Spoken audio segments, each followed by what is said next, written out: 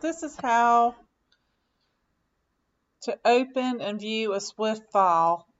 Most browsers are blocking the Swift file, so if you have a Swift file and you want just to open it in a browser and look at it to see what it looks like, or one of your programs, it's difficult now. So unless you've got, maybe if you've got Flash, an old version, it will open it for you. But if you've got a Swift file and you need to open it just to see what it is, this is how you do that. Most browsers are blocking the Swift file unless wrapped in HTML. So what I'm going to do here is show you how to do that. You just want to insert it into your HTML. This is Adobe Dreamweaver. This is a code view. This is a design view. You gotta know a little bit about Dreamweaver or have it to get it, but I basically did File New. Now what I'm going to do is come up here to the menu bar and hit Insert.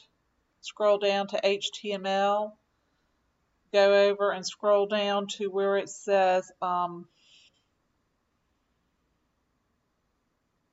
Flash Swift, and it's going to insert it for me. I'm in the body tag.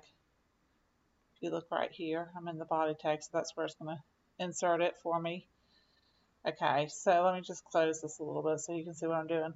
Right here, it's going to insert it here. I'm in the body tag, so it's going to insert all this code. Here's my Swift file that I want to see what it is and what to look at, and I can't open it in Google Chrome. It won't open it for me there like that by itself. So what I'm going to do is insert it in this HTML code and look at it that way. So I'm selecting the file. See, it doesn't come up in my viewer, and I hit OK. And just because this is a demo, I'm going to go through the motions here, but if you're doing it for real, you need to put your title tag in there correctly because it helps your SEO. Okay, and then what it does is it puts it all in there. So what I did was insert HTML, and then I scrolled down to the Flash Swift file, and it brought up the Explorer box for me to find my file, and I selected that and I hit OK, and it put it in there. Now it's in my code, it's in my HTML, it coded all that for me, so I'm good to go. What I'm going to do is come down here to the bottom right corner. There's a real-time preview. I've played around with this before. Internet Explorer will show it. I'm going to say yes there, and there's my image. So it came up. So now I know what it looks like.